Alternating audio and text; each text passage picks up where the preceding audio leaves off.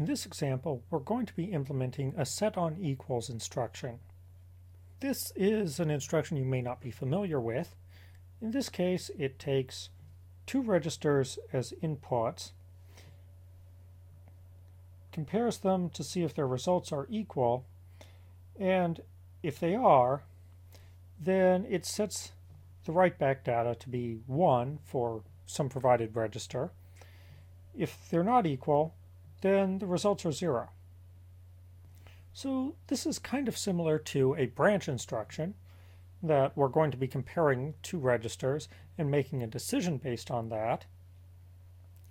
But it's also like an ALU instruction because we're going to be writing something back to the registers. So for the basic hardware that this instruction uses, we will need the program counter, instruction memory, the registers, the ALU. We'll also need to be able to update the program counter. And as always, we'll also need the control unit. We'll be able to determine if the two registers have the same data by doing a subtraction operation and checking the results of the 0 line, just the same way we would for a branch instruction. But this time, we need to be able to set our write-back data based on that 0 line instead of the branch hardware. So one thing to notice is that in this case we don't actually need a multiplexer. We could build a multiplexer and index it based on the results of the 0 line. Could take 0 out, pass it, and use it as the control for some multiplexer that might otherwise just take the mem2reg multiplexer result. But really, the results of that 0 line already tell me what I want to write back to my registers if I'm doing a set equals instruction. So this time I'm going to add a new multiplexer. And on the one hand, it will take the mem2reg result in as one of the inputs.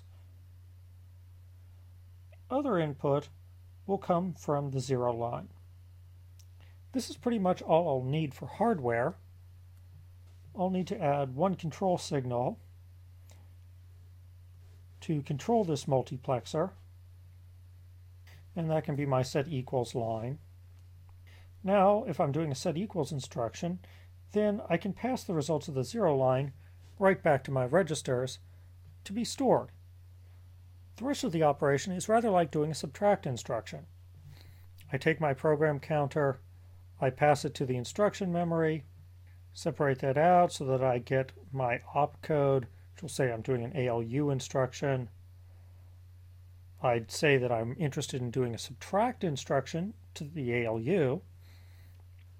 Then I'd get my first source register, my second source register, and my destination register. That would tell me which two pieces of data I'm comparing. And then I'll get the result out. And since I'm doing a set equals instruction, the set equals line would also be set so that the results of the subtraction operation from the 0 line are passed to this multiplexer and then sent back as the write data. So implementing a set equals operation is actually not too difficult either. Most of our hardware worked exactly the way we're used to. We added one multiplexer and a line to its second input, as well as a control for that multiplexer. But that was all we really needed in this case.